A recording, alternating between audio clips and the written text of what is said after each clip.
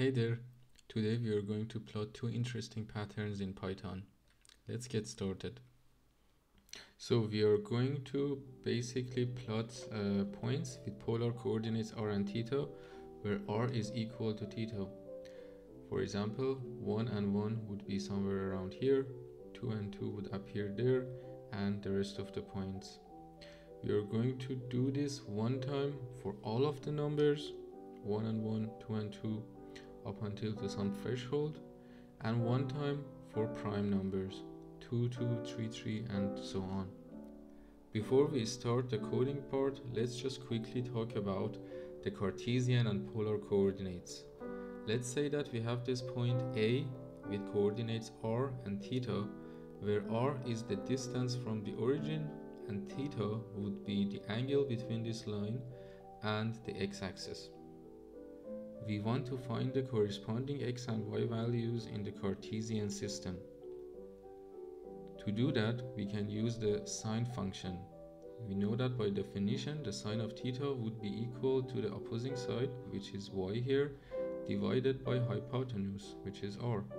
Using that, we can compute y, which is r times sine of theta, and the cosine of theta would be equal to the adjacent side, x, divided by r.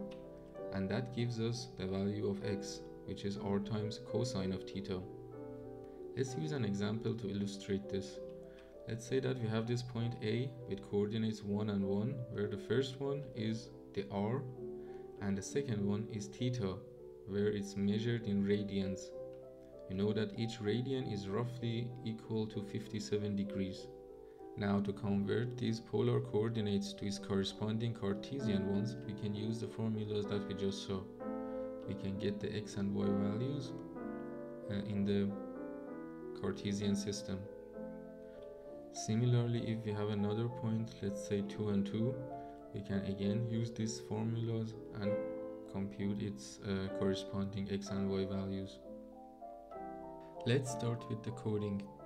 I have already imported the libraries that we need, which are matplotlib for plotting, and from the math library, sine and cosine for calculating the Cartesian coordinates. I have also defined the preferred style of the graph, and I have a text file containing the first 80,000 prime numbers. I have imported it and prepared it for our coding. Let's start with the total number of points that we want to generate. Let's say for starters 100 points. Then we need to prepare the lists of numbers. So for example, we need the first n primes and also the first n numbers starting from 1 up until n. Then we need a function to convert basically polar coordinates to Cartesian. Let's say P2C, which takes as input a list.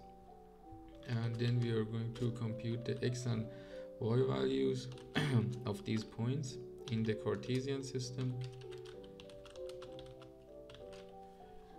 And the same for the y coordinates, and we just return the result.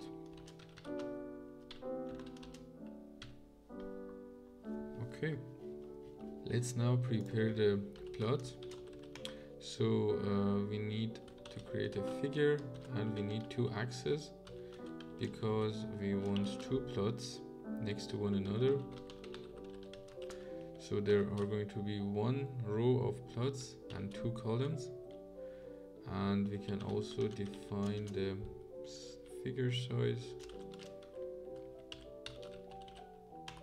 And yes, then let's define our first plot.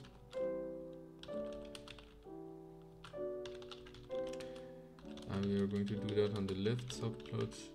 Then we need the x and y coordinates. Let's call them n of x and n of y. We use our function, and as list we are going to give nums. So it's going to be a scatter plot. Let's give it a marker size of, let's say, 0.6, and let's color it orange. Also need to set the title. Let's say all numbers. Let's now plot the primes on the right subplot.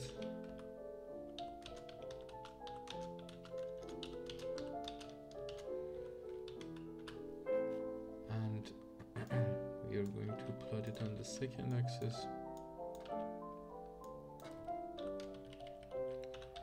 Let's plot it in yellow. And that should be it. Let's just adjust the spacing.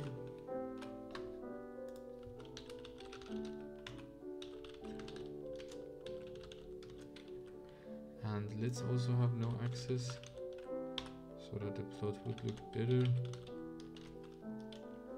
So this should be X1.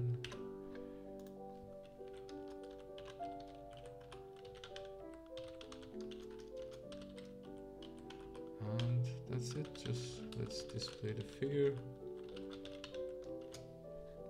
And let's test it for 100 numbers. You can see we get these patterns, and we can also try it with more points, let's say 1000. It looks very interesting. As you can see, let's say the first 10,000, and it really is very interesting. Now if you want to know more about why and how these patterns emerge, you can check the video in the captions, which dives much deeper into the matter. I will also post the codes on my website, so if you want to play around with it, you can use the codes. With that, this tutorial would come to an end. Thanks a lot for watching, and see you in my next tutorial.